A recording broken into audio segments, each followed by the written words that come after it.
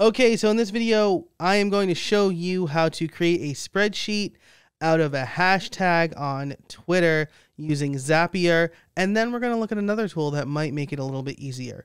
So the first thing we need to do is go and create that spreadsheet. We can do that, little known fact, if you go to sheets.new, it'll automatically create a new spreadsheet for you. So we'll call this listener feedback. And then we will have the name, the tweet, and the handle. I'm not sure if name and handle are separated, but that's okay. We will figure that out in a minute. So this will be everything here. I'll save that, and then we'll bump over to Zapier. So we'll make a Zap. I'm going to search for Twitter. That will be the trigger. When something happens on Twitter, I want the action to be saving it to Google Sheets. So I'll search mention. I have connected my Twitter account here, so I'll click continue.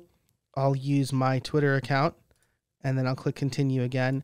And then we need to add the search term. So I use ask Hibby, ask how I built it, as the feedback hashtag. So I will put that in as the search term, and then I'll test my trigger. And great, we have at least one mention here. So I'll click continue and then do this. I will search for Google Sheets. And then I will create a spreadsheet row. So I want to create a new row in this spreadsheet when the hashtag is used. I've connected my Google Sheets account.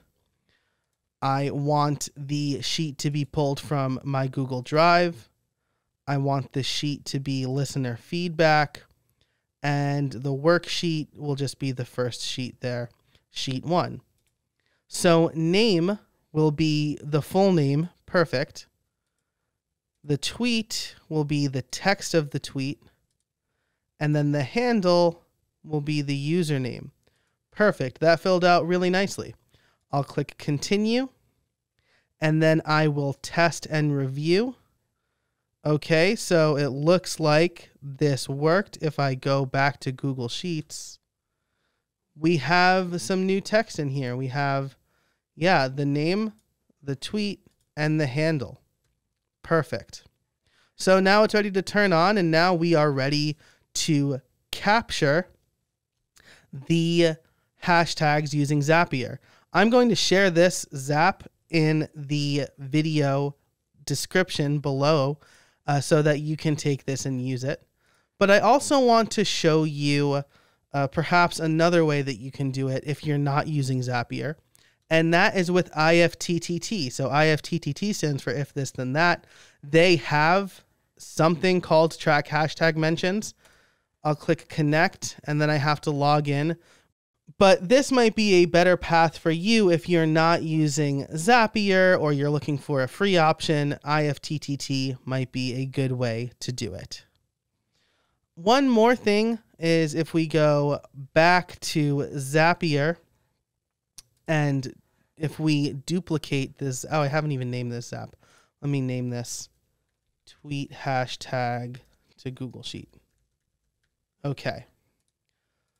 Now it's named. So if we duplicate this, we can copy it.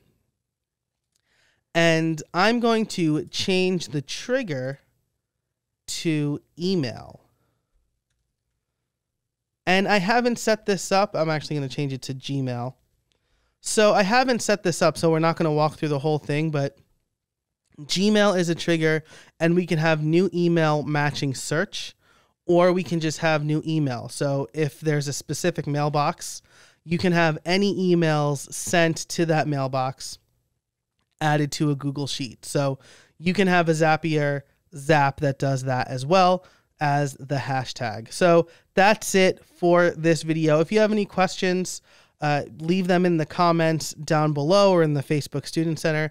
And like I said, I'll have a link to both Zapier and IFTTT for you to be able to do this as well.